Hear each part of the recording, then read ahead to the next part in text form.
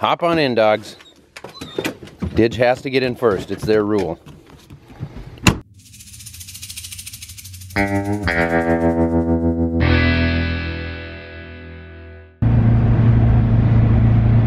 And our 300-foot journey is complete. Once again, thank you to SimpliSafe for sponsoring today's video. There is no safe like SimpliSafe. We made it to the yard, girls. We made it. Morning. Check the tires in this and take it to Starbucks. They look pretty round. They do look pretty good. Today will be, for sure, our first day of harvest 2023. We're gonna start on soybeans with that header and the 9870 combine. We do have the 780 and the honeybee header all ready to go, but we're going 5 miles south. There's only 80, 90 acres down there that we're gonna take off right now. If things are going good, we do have a couple hundred, 250 more acres on top of that we could bring this machine down and get both of them going. But that will wait and see, one thing at a time.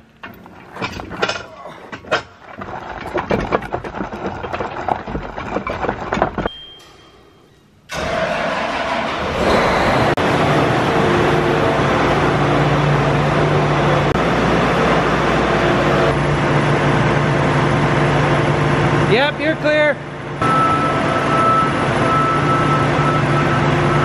All right, that is unhooked, which we actually didn't need to do, but the beans aren't quite dry enough for the day anyway because we had a good amount of dew overnight. But now I may as well fire up this machine.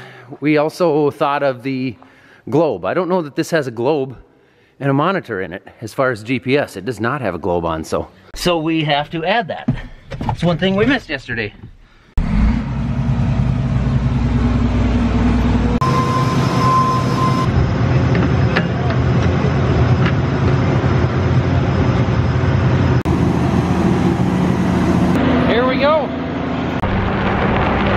It's a little bit odd to be going to one of our farthest away fields for the first one of the year, but those are the beans that are ready. Most of the rest of them look like these ones where you look down in the rows and you see a lot of yellow and green leaves. Therefore, those ones are not ready yet. Awesome weather though. It's supposed to be 80 degrees today again. It's looking like that's probably our last 80-degree day for 6, 7 months, I'm betting.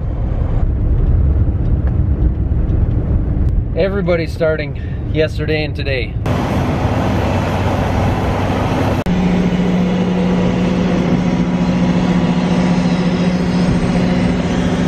About 3 feet yet. 2 feet. Probably 3 feet yet. Keep going. Keep going. Keep going. Keep going. Couple more feet. Keep going. Keep going. Stop there for a minute.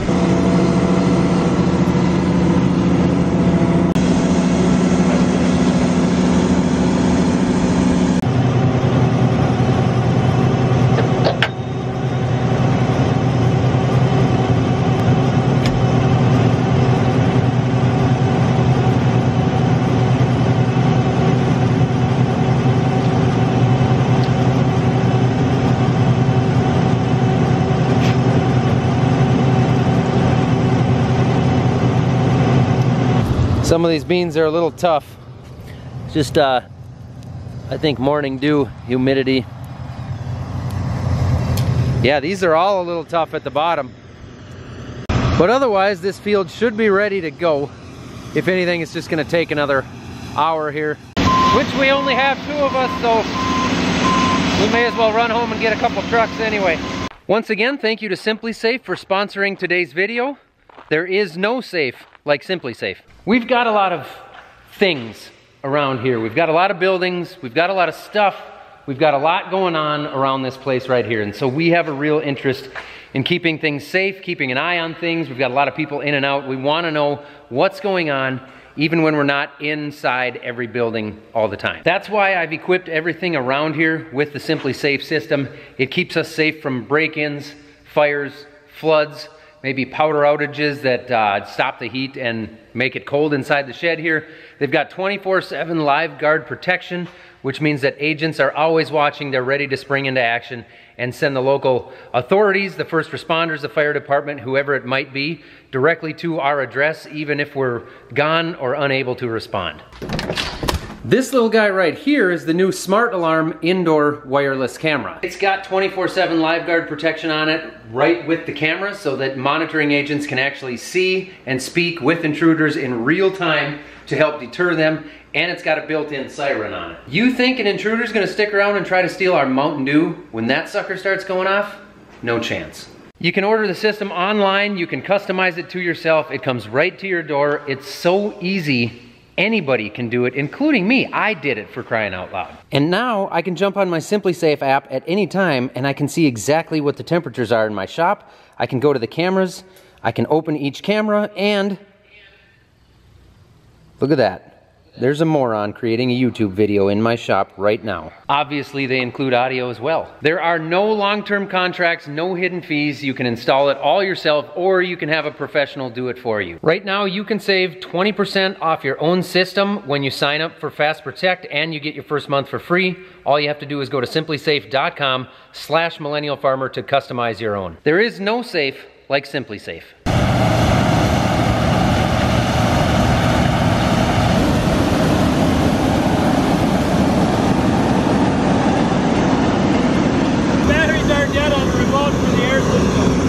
Yeah, there's a hardwire box in there though. He wanted to turn the wind system down, which the remote batteries probably are dead, but we've got this hardwire box here that we can use. First day quirks, more than likely they'll still be those same quirks when we get done.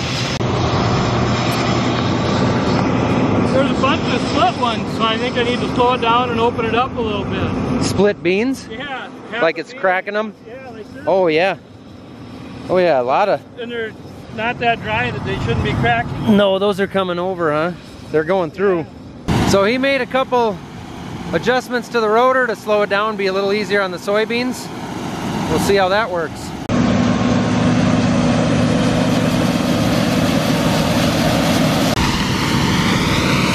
Still a few beans out here and broken ones like this, so I think we need to take our adjustments even further.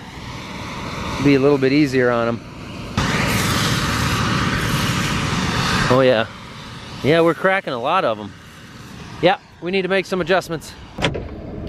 5 to 4. You still got a pretty decent amount of broken beans on the ground behind you.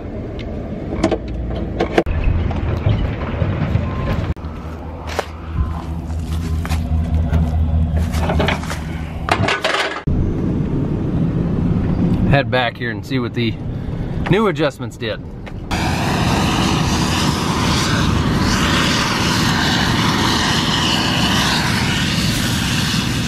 Man, that isn't right.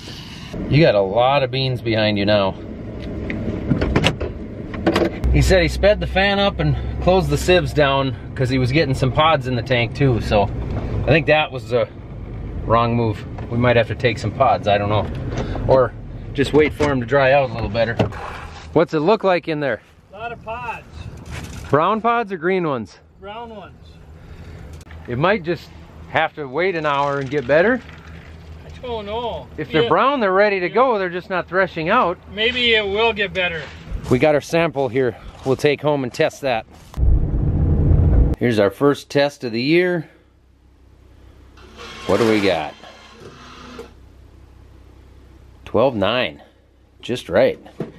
We'll make sure the old school tester says the same. The old school tester says 13. That's pretty consistent.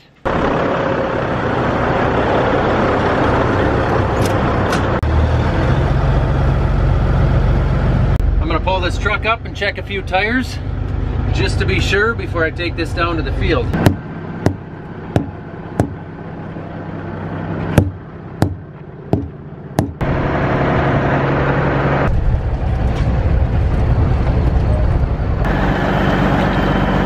Dad's doing a little running, so I came down here by myself. All by myself, such a big boy. I'm gonna run the combine and fill that semi-truck. Honestly, I'm probably gonna spend the first hour messing with settings and jumping in and out to see what kind of job it's doing.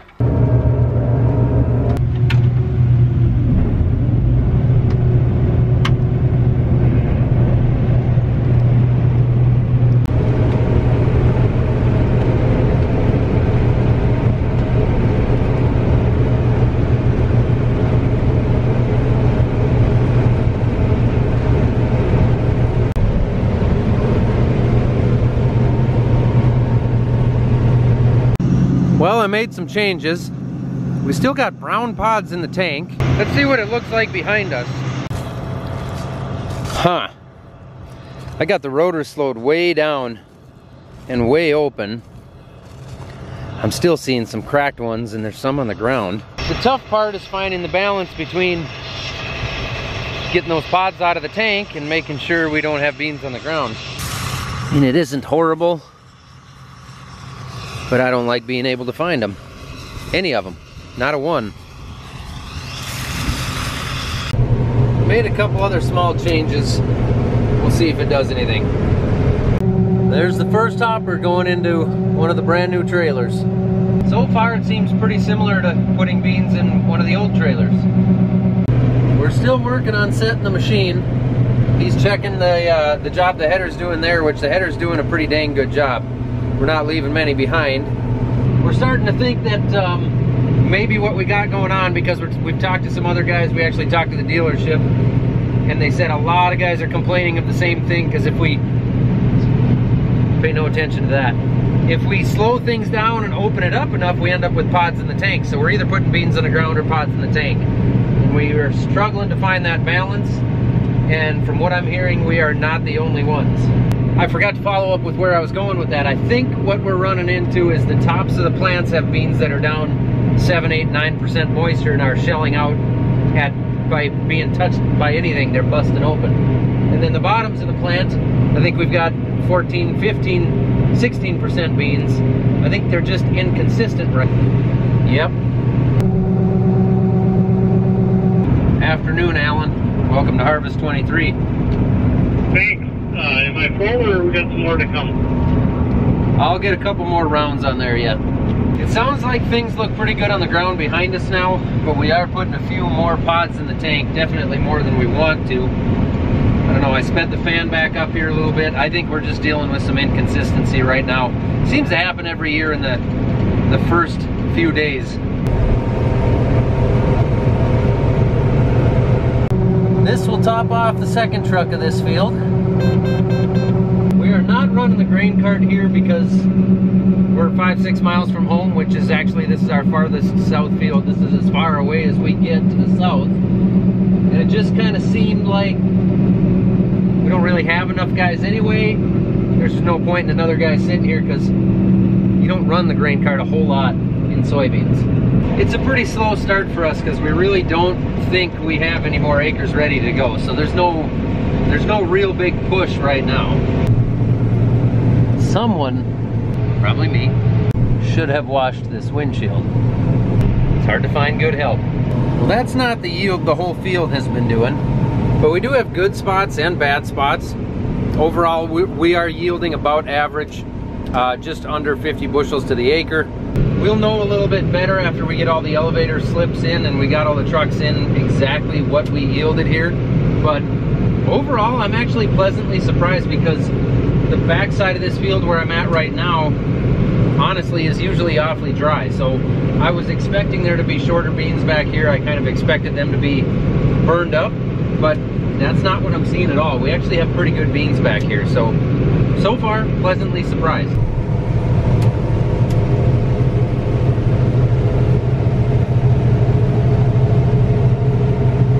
It's getting a little bit dusty out there as we get closer to evening. And I've eaten everything in the lunchbox and I'm down to the last ounce of water, so I'm rationing it.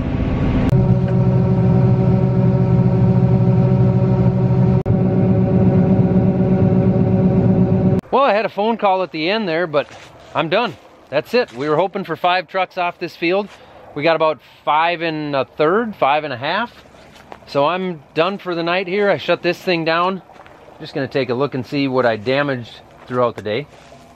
There's a good amount of little rocks in this field, so I got a couple guards here. I got this one and this one. I think that's it. I haven't seen any broken sections. I've seen some damaged ones, but nothing broken. So we got a couple guards to fix in the morning. We'll probably put a few sections on the sickle just to make sure things are sharp. And then honestly, I don't know for sure where we're gonna go from here. I know we got 20 acres up the road that'll go. That isn't gonna take a lot of time, but it is kind of an annoying field, so it wouldn't be a bad one just to get out of the way while things are going slow. But that other 200, we'll have to see what it looks like tomorrow. It didn't look real promising this morning. There was a lot of green in it yet.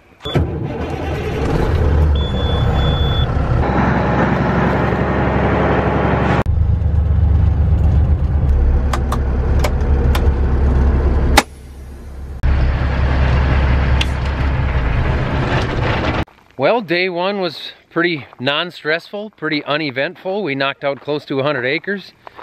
Dad's even got the shed all closed up. Obviously the grain dryer isn't going yet.